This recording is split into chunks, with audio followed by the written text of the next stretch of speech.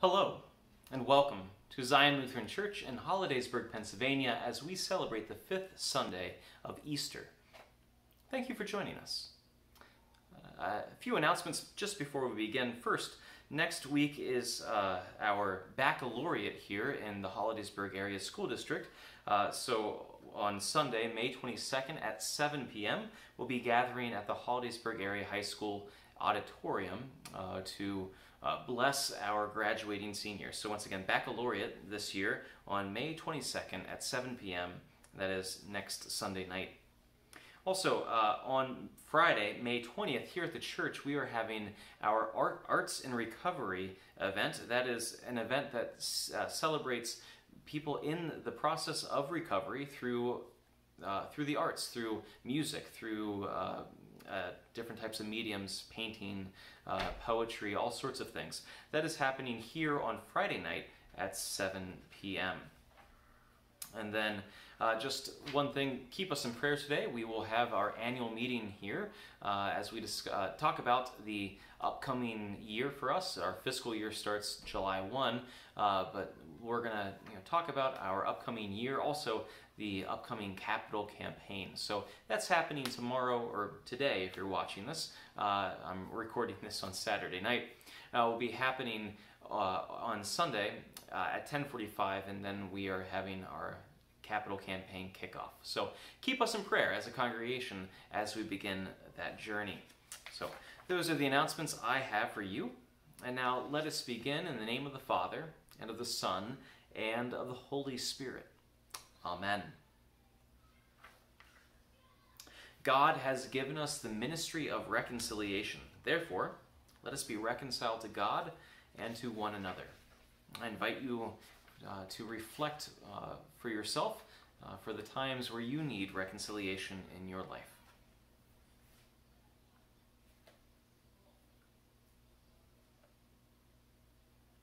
Gracious God, have mercy on us. In your compassion, forgive us our sins, known and unknown, things done and left undone.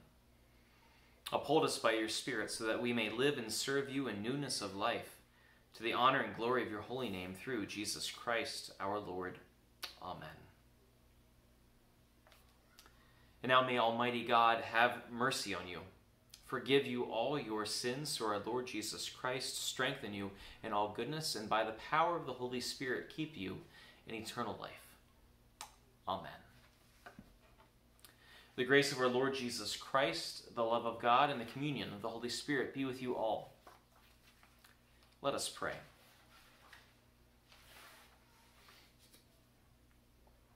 O Lord God, you teach us that without love our actions gain nothing.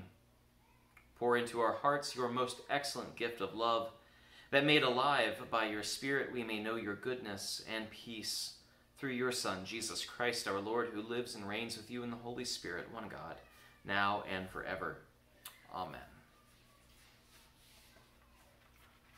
Our reading today is from the book of Revelation, the 21st chapter. I saw a new heaven and a new earth, for the first heaven and the first earth had passed away, and the sea was no more. And I saw the holy city, the new Jerusalem, coming down out of heaven from God, prepared as a bride adorned for her husband. And I heard a loud voice from the throne saying, "See, the home of God is among mortals. He will dwell with them. They will be his peoples, and God himself will be with them. He will wipe every tear from their eyes. Death will be no more. Mourning and crying and pain will be no more, for the first things have passed away." And the one who is seated on the throne said, "See, I am making all things new." Also he said, "Write this, for these words are trustworthy and true." Then he said to me, "It is done. I am the Alpha and the Omega, the beginning and the end. To the thirsty I will give water as a gift from the spring of the water of life." This is the word of the Lord. Thanks be to God. Let us pray.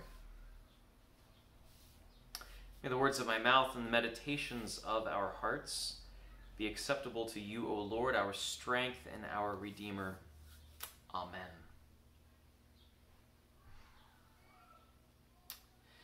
This spring, I have paid more attention to the beauty and the budding of the season, more so than any other time in my life. Some of you may know that I'm engaged, and my fiancée, Kelsey, has a flower farm over in Roaring Spring. And a flower farm is exactly what it sounds like. She grows flowers that are harvested and sold to florists for their arrangements.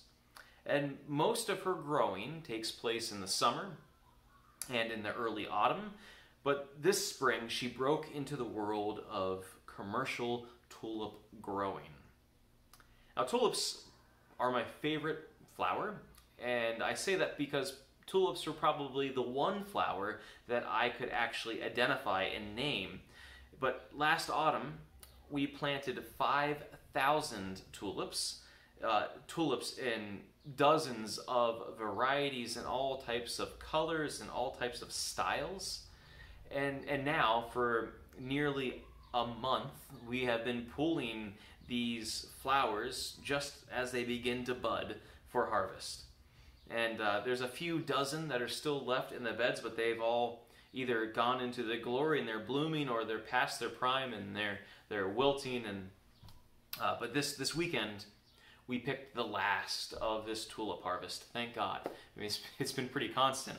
And it was a specialized variety that was harvested, something called ice cream tulips. And on the outside it's purple, but on the inside there is this risen white center to it. It looks like a scoop of ice cream. It looks like an ice cream cone. So over these past months, as I've seen all of this new life come out of the soil, things that have gone into the ground last year, things that looked like they were dead. If you've ever seen a tulip bulb before, it's just nothing special. How can any life come out of this thing? But as these plants have sprouted and grown and bloomed during the course of this Easter season, spring's natural awakening has been this beautiful reminder of how all of God's world, all of creation, has a new creation and a resurrection. From seemingly dead and dormant life comes new life, complete with all of these intricate flowers, complete with the incomplete songs of the songbirds as they're learning their melodies. All of this life that we see from God our Creator. The new life that surrounds us in spring is an abundant sign of how God is making all things new. In this Easter season, this is the central promise that we live into, that God is making all things new, that death has been defeated and renewed with God's promises of resurrection and everlasting life. So today I read that passage from the book of Revelation. It is a passage that is one of my absolute favorites. It fascinates me and it overwhelms me with the promises that are lifted up. Now, personally, I believe that Revelation offers some of the best words of comfort that we can find in all of the Bible, but I also recognize that it has some of the most bizarre words. And today we hear of God's desire to dwell with us, to be with His people, to wipe every tear that is in our eyes. And John of Patmos, the writer of Revelation, he is giving us this extraordinary vision of what resurrected life will look like in the presence of God. But you know, it's unfortunate. It's really unfortunate that the book of Revelation, because of all of the bizarre imagery and for other reasons, gets a bad rap. I believe that this book has received this reputation because it is, well, it's misunderstood, but it also has been exploited by Christian churches and by authors who promote a gospel of fear rather than a gospel of peace, promise, and hope. How many of you remember the Left Behind series? I mean, this series made waves when it was released back in 1995. It The 16 books were written between 1995 and 2007, books that were loosely interpreted apocalyptic literature that is found in the Bible. An essential theme in the Left Behind series is this notion of rapture, that, quote, the true believers in Christ were raptured or taken up instantly into heaven, only to leave the world shattered and chaotic. It's been 15 years since the last one of those books was published, and I think that now, in 2022, that some of those visions of rapture that we see in the books are probably just our normal day, a normal Tuesday in the year 2022. But, rapture, it presents a lot of colorful imagery, a lot of scary imagery, and rapture has been used by doomsday prophets. Do any of you, remember Harold Camping? 11 years ago, a decade ago, Harold Camping predicted that Christ would return to earth on May 21st, 2011. And he said that at Christ's return, the religious, the righteous, would fly up into heaven, and then there would follow 5 months of fire and brimstone and plagues on the earth, with millions of people dying each day, and the world would ultimately be destroyed on October 21st, 2011. Well, people were enthralled by this. People even who thought that they would be raptured took out insurance on their pets, so that when they were raptured and their pets were left behind, that people who were atheists would come in and would care for their pets in their absence. It's amazing what people fell for, what people believed. And when that day came, and when it left, without incident, he declared another day on which the world would come to an end, on which the people would be raptured up into heaven. And that day came, and that day went, and the world continues. This notion, this theology of rapture, it perplexes me. I have never been able to understand it, and I have read about it, I have studied it, I have read the scriptural passages that they tie together, even though they come from all these little places in the Bible, the few of them that exist. And I really have a hard time with a lot of it, but especially this us versus them violence that it tends to foster. But what really perplexes me is that the doctrine of rapture is just not found in the Bible. This whole idea has been built on a flimsy interpretation of a few, and I mean few, Bible verses that are taken out of context and then jammed together to create this doctrine. So contrary to popular apocalyptic thinking, there is no rapture. There is no future snatching of Christians from the earth that's found in the book of Revelation. Instead, in the book of Revelation, we see that God is raptured down to earth from heaven. God comes to earth to take up residence with us. I can say that Revelation is profoundly ecological, because God desires to be here on earth, to renew all of creation, not just humanity, and that earth itself becomes the location for salvation, not heaven far away. The New Jerusalem comes down to earth from heaven. God renews creation with a new heaven and a new earth. And so it is in light of these promises that bring us comfort and hope, these promises of joy, of abiding in God's presence, that I would invite us to think about our ministry. In Christ, in the resurrection of the body, and in the new creation, God is making all things new. In Christ, everything will be transformed, and we will all be like the springtime that is bursting with life all around us.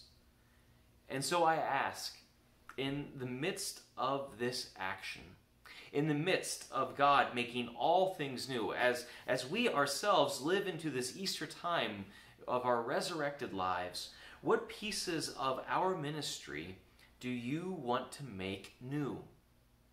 God is working through us. God is refreshing us. God is restoring us. God is rejuvenating us.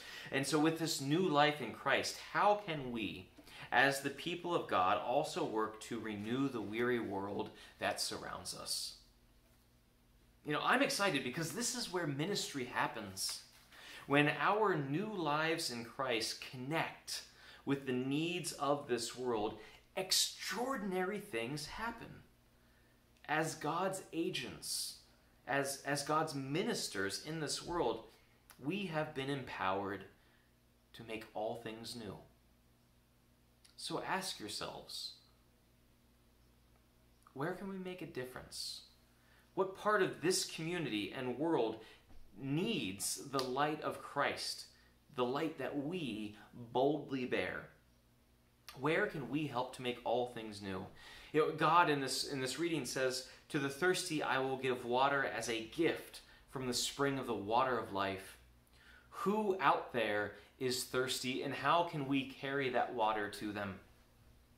You know, tell me, because I want to know. Talk to your friends and your neighbors and your family, because this is a conversation that is worth having. We have skills. We have gifts. We have money and resources, and there's no reason that we cannot help to make things new for God's sake. So where will we start? God desires to be with God's people.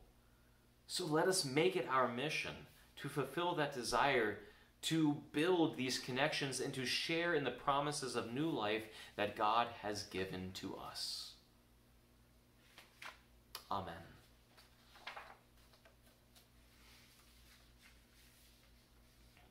And now, set free from captivity to sin and death, we pray from, let me start that again, I'm sorry. Set free from captivity to sin and death, we pray to the God of resurrection for the church, the world, and for all those who are in need. Loving God, lead us to follow your Spirit rather than our own prejudices or desires as the church cares for one another.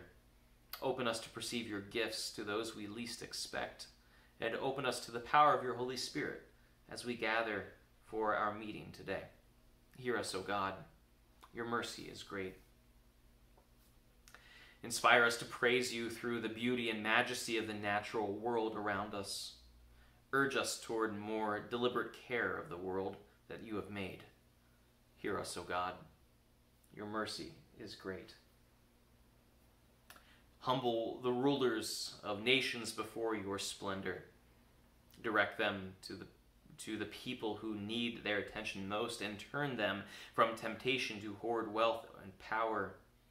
And Lord, help the rulers of this world find peace and promote peace, especially where there is war.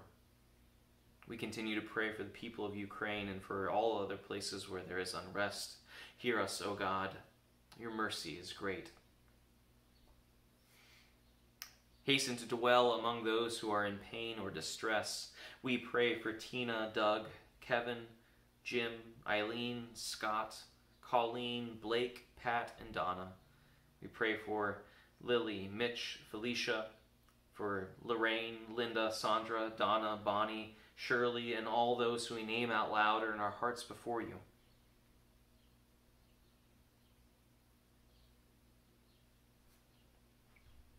As Christ enters our deepest suffering, remain with those experiencing despair and great need. Hear us, O God. Your mercy is great. Place holy love at the center of all our relationships and communities. By your love, heal us, convict us, and renew us. We ask that you would bring an end to racism in our community and in our country. Let everyone know your goodness by the love you show for one another. Hear us, O God. Your mercy is great. And give us a place in the diverse company of your beloved saints. Teach us the value of each person's identity and bless us with a shared identity as your children. as the kindred of Christ. Hear us, O God. Your mercy is great. In your mercy, O God, respond to these prayers and renew us by your life-giving Spirit through your Son, Jesus Christ, our Savior and Lord, who taught us to pray. Our Father, who art in heaven, hallowed be thy name.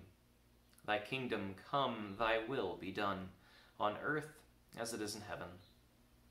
Give us this day our daily bread, and forgive us our trespasses, as we forgive those who trespass against us. And lead us not into temptation, but deliver us from evil. For thine is the kingdom, and the power, and the glory, forever and ever. Amen. And now may the blessing of Almighty God, the Father, Son, and Holy Spirit be with you now and forever. Amen. Dwell in peace. Christ is with you. Thanks be to God.